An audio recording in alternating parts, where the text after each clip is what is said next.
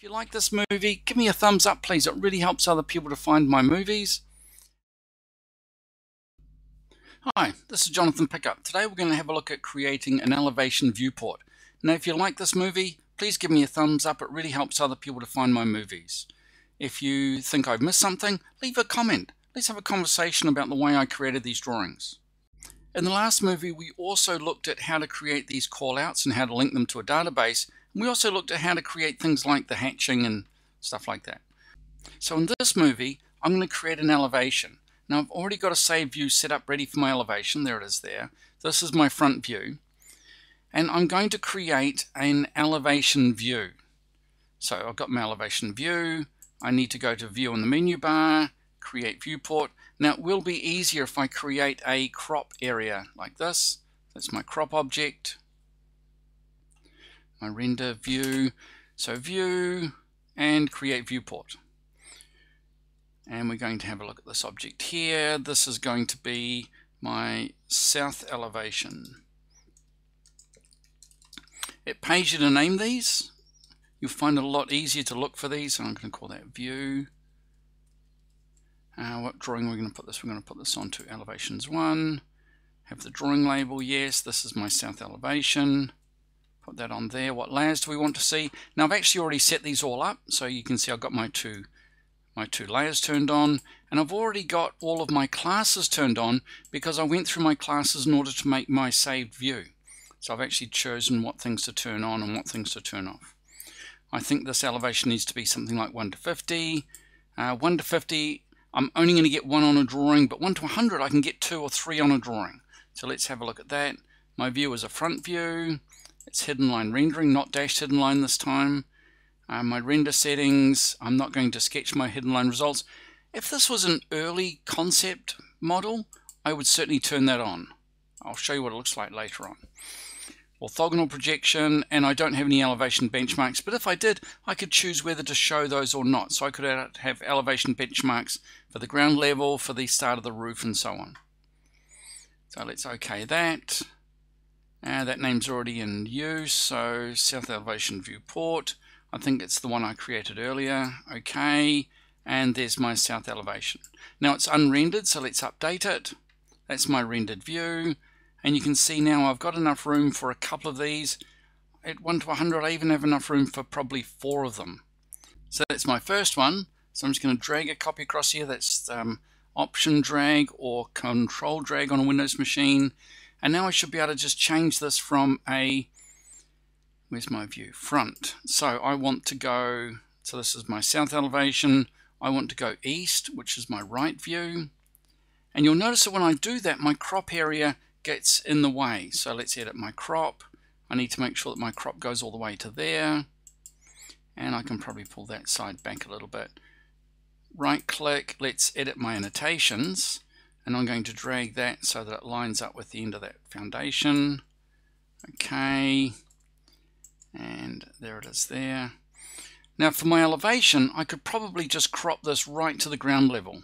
Or I can put a polygon for the ground level and hide everything below the ground. Let's update that.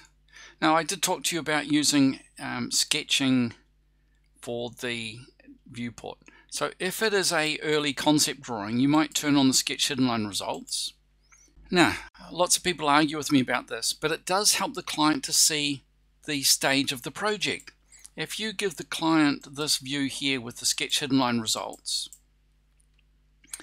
and then they don't have too many comments, and then you change from sketch hidden line results, let's just update those, and we'll go fit to object. So we've got them sketching like this. We get them to the client, we talk about the design, they're happy with the design. Now we go back to this and we turn this off. Now you give them another bill. Now the client can see a visual difference between the two stages of the design. It's really important that you help the client to see the stage of the design. It's often the case where the client will say, I didn't want to make a change because you've done so much work.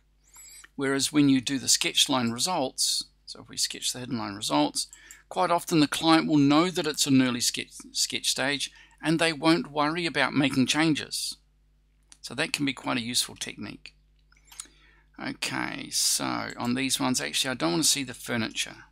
I see there's some furniture turned on. Furniture, let's turn off the furniture and update. And we'll get rid of our sketch results because we want it to be a construction drawing. So there it is there. We can change all of these colors to black and white only if you want.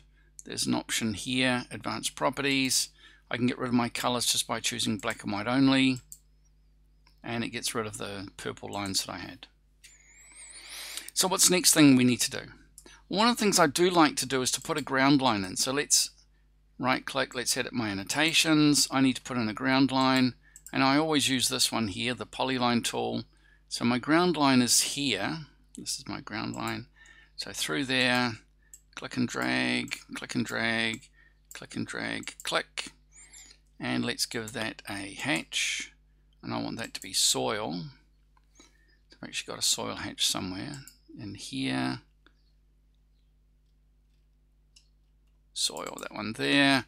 And I don't like the scale of it, so I'm going to grab hold of this and I'm just going to pull the scale until it starts to look more like soil. That's better. Escape from that. Let's give that a heavy line, 0.7, and I'm going to turn off the line that goes underneath it. So this is the reshape tool, hide or show edges, click on the bottom and it just hides that. So there's my elevation. I just need some notes. I could put some hatching in here. So let's have a look. What can I do to put in hatching? So I can put hatching with this tool here.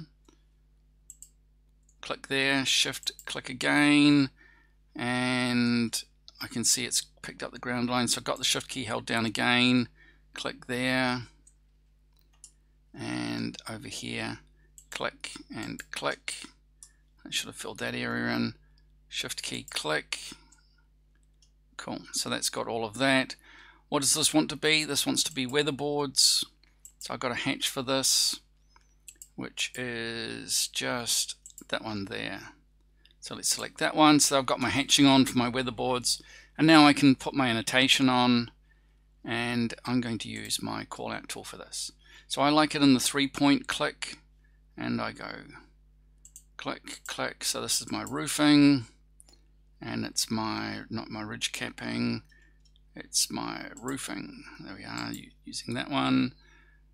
I'm going to line up with that one again, click, click.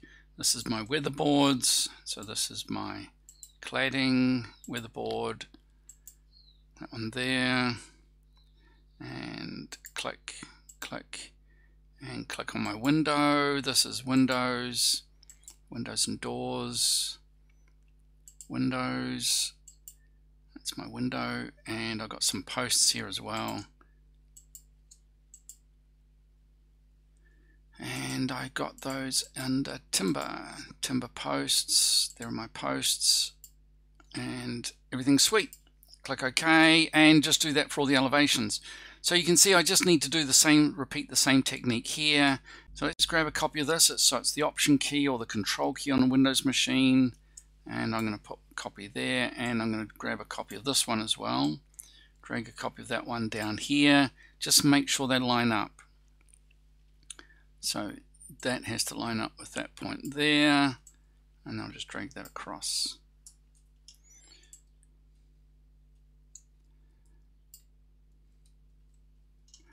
So now I'm just going to drag that across a little bit more, get out of the way of that title block. There we are. So this one needs to become the back.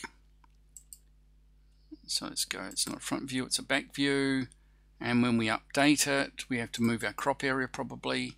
And this one again is not the right but the left, and we might have to move the crop area as well. So let's update that. There's the crop area there. So let's right click, let's edit the crop, and that needs to come down there a little bit more. Let's pull that one back there, just drag that across.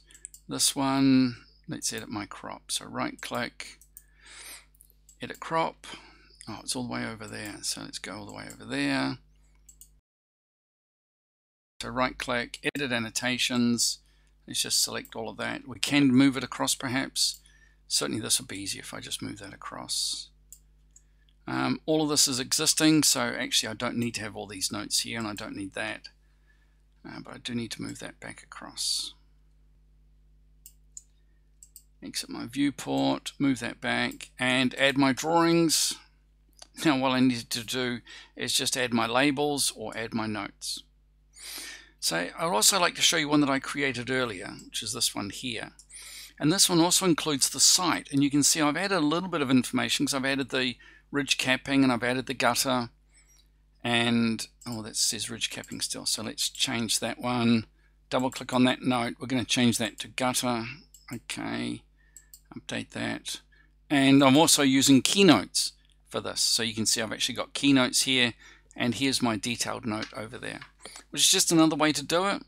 But the nice trick here is I've actually got the site model, so you can actually see the ground line is, and the ground line's not flat, the ground line's changes. I've also changed here where you can see I've got the existing building with no hatching and the proposed building with hatching, so it helps the client and the contractor to see the difference between old and new. So thanks for watching. Now if you like this movie, give me a thumbs up please, it really helps other people to find my movies. Leave a comment if there's something that I missed, leave a comment, let's have a conversation about the way I created these drawings.